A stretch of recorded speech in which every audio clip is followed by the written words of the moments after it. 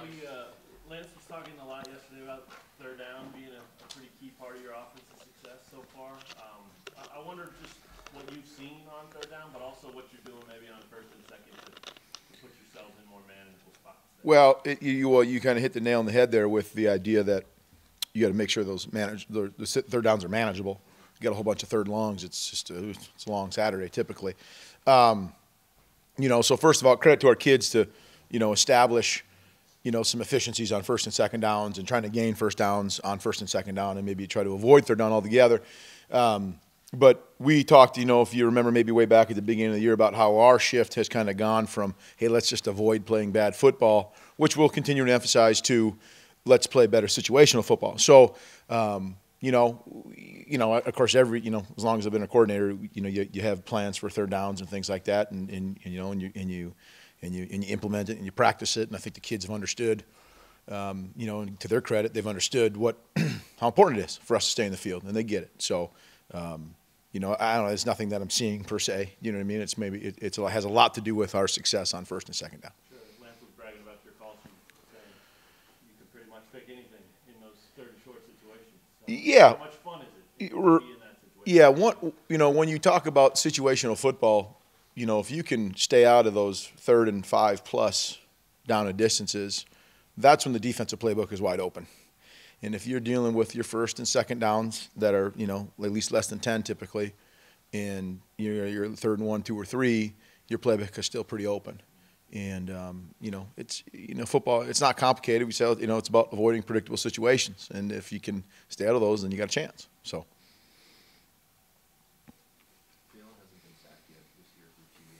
Thanks. You know what I mean? Appreciate you bringing that up. Well, again, we'll go back to staying out of predictable situations. Turnovers and sacks, the most common down that those occur are third downs, right? So if you can stay out of third downs where you got to drop back all the time, that's a part of it. It's a credit to our offensive line and everyone else involved in the blocking game. And we are dropping back the amount of time that he's had to throw a ball. It's a credit to the rest of the offense to execute in some, on first and second downs, to be able to, be where they're supposed to be. When we talk about bad football, interceptions and sacks and turnovers, there's this book. It's called Outliers. If you haven't read it, it's fantastic. I get no royalties, by the way, by promoting it. So there's a chapter in there called The Ethical Theories of Plane Crashes, and it talks about how planes crash, and it's usually a series of little things that mount up. Right, and we talk about turnovers and we talk about sacks. It's usually a series of little things. A lot of times it's not just, hey, the bad decision by the quarterback. It's usually something that, is compounded with the receiver not running the route at the right depth, or the left tackle, maybe oversetting. It causes the quarterback to be under duress and have to throw quickly. And so it's usually a lot of little things. So, to avoid sacks, right, to avoid the plane crash, so to speak, it's about a lot of little things probably getting done correctly, and I would say. So between the offensive line and their development, the kids going out there and executing what we're doing in the normal down and distance situations, stay out of those predictable situations, and you're going to have fewer sacks.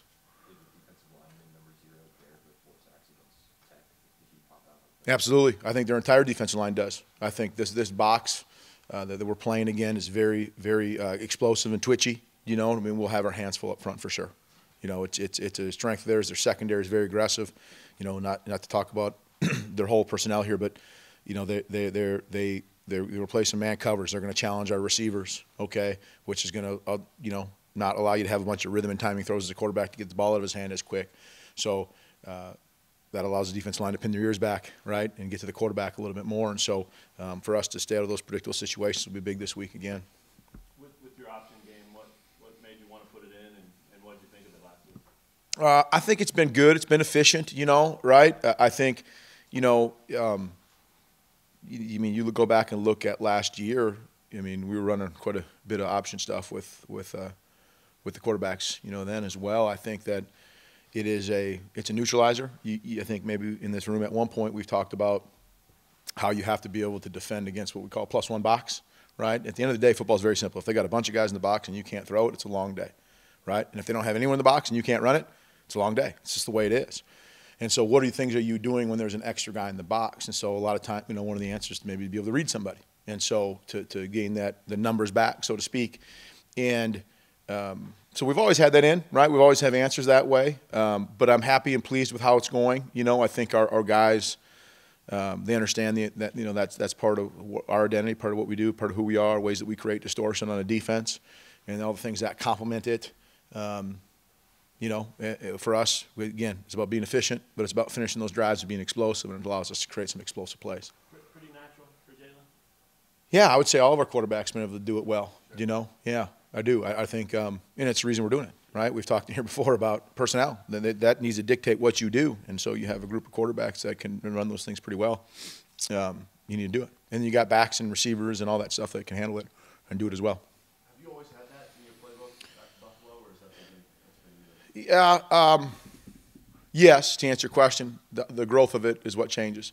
And, you know, and again, I think I've talked about this here before. You always have these small little pieces, you know, these little Lego pieces, so to speak. And sometimes they need to grow and be stacked upon a lot more based off of your personnel and where you're at. So, you know, you still can't be a jack of all trades and a master of none. You still make sure you have to have an identity and go out there and do what you're training your players to do. And be right on why you're doing these things, right? And that goes back to the evolution of where you are as a team. And every week we have to evolve, right? So this week coming up, we have to take another step and evolve again into the kind of things that we're doing.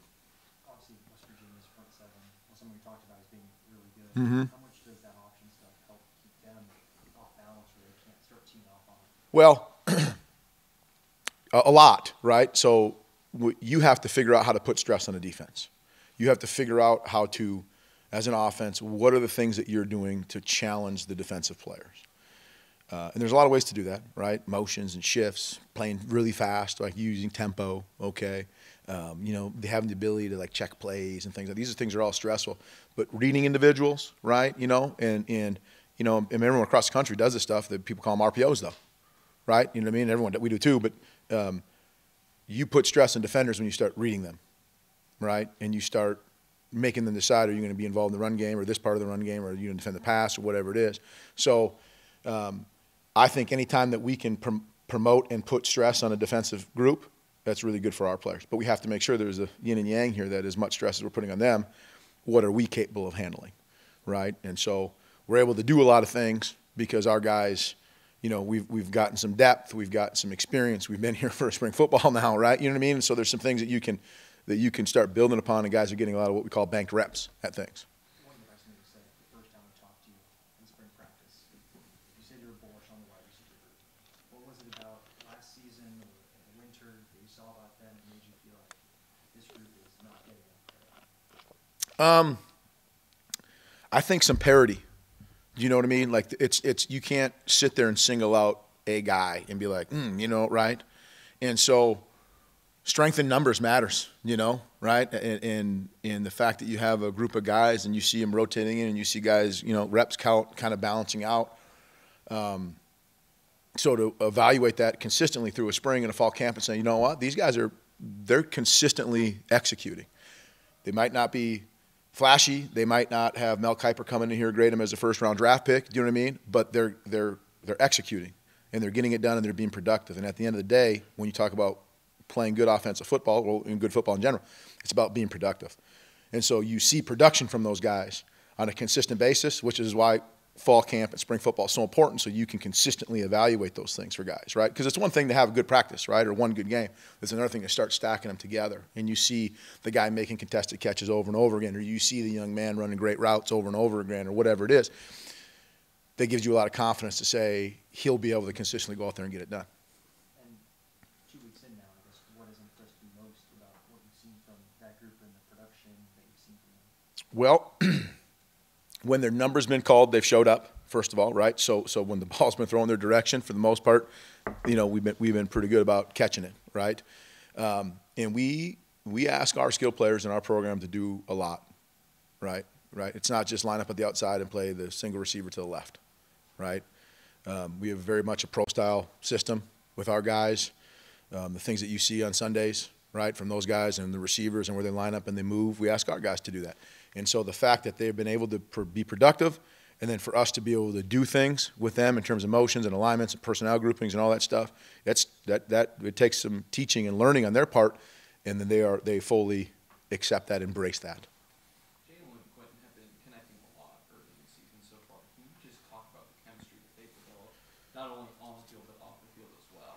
Well, I guess I can't speak a ton about their off-field chemistry. I don't hang out with them that way. But on the field, I mean, it goes back to these reps, right, that we're talking about and how much, trust is garnered in either way. And it's something that is just consistently, the bucket is continually, just gets full and gets full and gets full. So for him to be out there practicing, for those guys to work together and get reps, and not just to Q, but to all those receivers. And I think that you can see that group is really developing. Coach Samuel's been doing a great job with all those guys, to learn what we're doing mentally, but to go out there and get reps, know what they're doing, and so the quarterback and the coaches and themselves can say they're confident in that guy's going to be able to go out there and get that done. Hey, Andy, when you throw the ball vertically, you get the run game going with a bunch of running backs, now you got the option quarterback. Speaking from a coordinator, how hard is that to put on another coordinator to get prepared for all that in a week? Well, I hope it's hard, That's kind of what we want to be able to do. I hope it's challenging for them. Part of, some of the things that we do, why we do the things that we do, and kind of where our offense has evolved to is, when my first full-time job, I got to coach on defense, right? And I was coaching the secondary, believe it or not. And, you start to figure out what really puts stress on you as a coach. Like, oh, man, we got to figure out how to line up to this, or we got to defend this, right? Or we got to figure out how to stop that guy. Again, you sitting on the other side, you learned what put stress on us as defensive coaches, and then be able to, kind of flip the script and make sure that they understand that. Again, keeping it in balance to make sure that you aren't doing things that are counterproductive to your efficiencies, right, and your ability to execute. That's big, and that's the balancing act of coaching and teaching, right? And that's the hard thing. That's one of the hard parts of the job. So I hope it puts a lot of stress on people. That's what we're trying to do. When you talk about Q, obviously two really good games to start. What's next for him? How does he sustain this? You talking about Skinner? Q, you said? Yeah. Well, I hope that he continues to be consistent, and when his number gets dialed up, he's able to make a play. Those explosive plays are huge to drives and being able to finish them and score touchdowns. So we want to be able to continue seeing that. And he's been good, and I've said this before, him and a lot of those other guys, and we were able to line them up all everywhere on the field. And to be able to help create matchups, be able to help put them in positions to be successful. And again, that takes some learning on their part. Going back to maybe your question about the trust and the rhythm that he has with the quarterbacks. I think it goes back to that whole group and really a lot of our kids on offense about just their commitment to preparing and saying, okay, I'm going to do more than just what we do on the practice field. And they get that, and and they all want to play professional football, and we want that for them.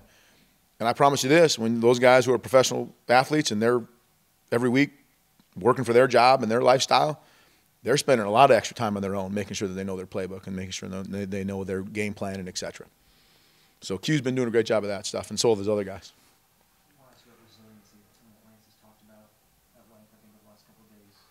Offensively, how have you seen the group grow in terms of their ability to bounce back from setbacks or just things not going their way? Well, the best indicator and the best test is when it actually happens in games, right?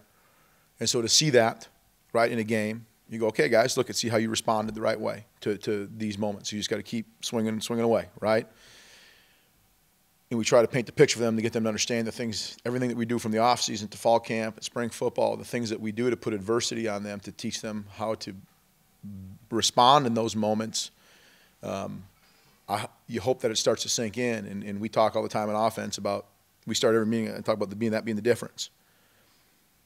In one play, one thing, and you have to assume that every play that you're playing, it will be the difference in the game, right? Because you don't know when it's going to come up. You have to assume that this is the big play that's going to occur. My backside block is going to be the difference for a long touchdown run, or my read, or my alignment, or my split, or whatever it is.